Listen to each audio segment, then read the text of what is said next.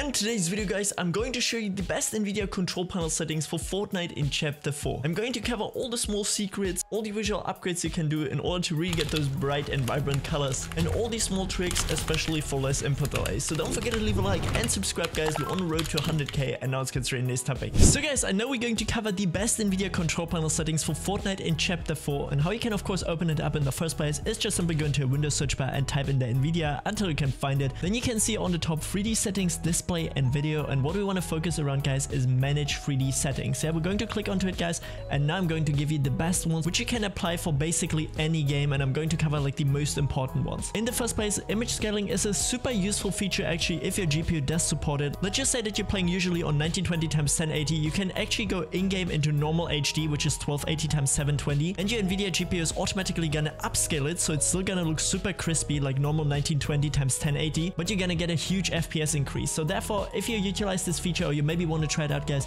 I would recommend you do a tiny bit above it, maybe to something like 60%, so it looks a little bit better. Then you're gonna click onto OK. Personally, I don't utilize it here right now since I use a StripeZ, so therefore you gotta know for yourself which one is better. Then for ambient occlusion guys, you're gonna keep this on off. Then anti-strophic filtering, you're actually gonna put to off as well. Those are basically edges in the distance that they look a little bit sharper. We don't care about it. Basically what I want to say, any sort of anti-strophic filtering or anti-aliasing you can completely turn off guys. The only one which you're actually gonna leave on is gamma correction because it's lightning, and that's super important. Then background application maximum frame rate is kind of an interesting feature because let's just say as an example you have Fortnite or something open in the background, you can actually limit it to 20 FPS so your PC doesn't overheat for nothing. That's kind of a useful feature, so therefore I would maybe turn it on and put it to something like 30 FPS. CUDA GPUs you don't really have to care about too much guys, unless you have multiple GPUs in your PC, which could include as well a CPU integrated graphics card, so therefore I'm just simply gonna leave it on all. DSR factors you're gonna keep on off, and here now guys the low latency mode is super important. A ton of Fortnite pros are saying that putting this one on ultra is literally going to give you the least amount of input delay, so therefore try it out for yourself which one feels naturally better for you, on or ultra, and definitely utilize this if your GPU does support it. Maximum frame rate also doesn't make like too much sense. I mean, you could maybe put it a tiny bit above your like maximum refresh rate of your monitor,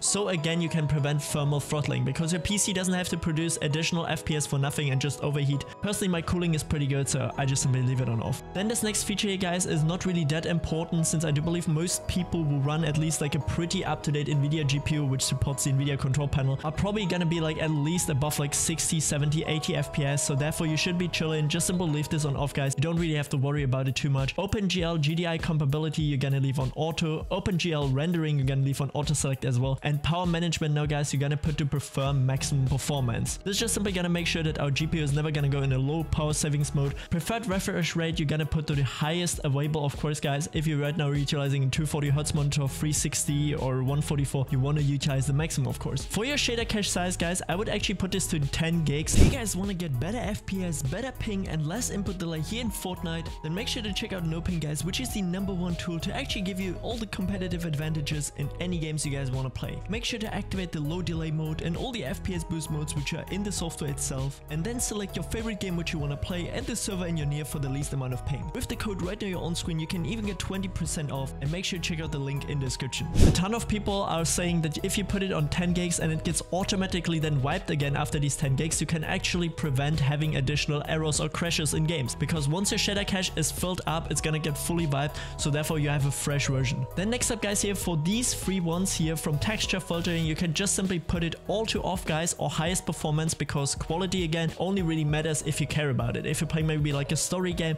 you could theoretically put it up guys. And then guys, texture filtering trillionaire optimization is kind of helping your textures to preload faster on your PC, so therefore you can keep it on. Threaded optimization you can leave on auto, it doesn't really matter. Triple buffering you're gonna leave on off 100% guys. Triple buffering you're gonna leave on off. Vertical sync is kinda, I don't know, really only relevant if you're playing right now on like 60 Hz. Some people say that they have screen tearing if they have like too high FPS on a low Hertz panel, but for most of you, since you're probably playing competitive, arena, whatsoever, you're playing probably on something higher than 60 Hz, it doesn't really matter. If you're on 60 Hz, try that for yourself. Then virtual reality guys, you're gonna leave completely on off, and Vulkan OpenGL you're gonna leave on auto since Fortnite anyways doesn't take advantage of these features. Then you're gonna click onto apply guys, and we're already done here with this first step so far. Then the next step guys, we're gonna click onto adjust desktop color settings, and so many people always ask me, how is my game so colorful, so bright, how does it look so amazing?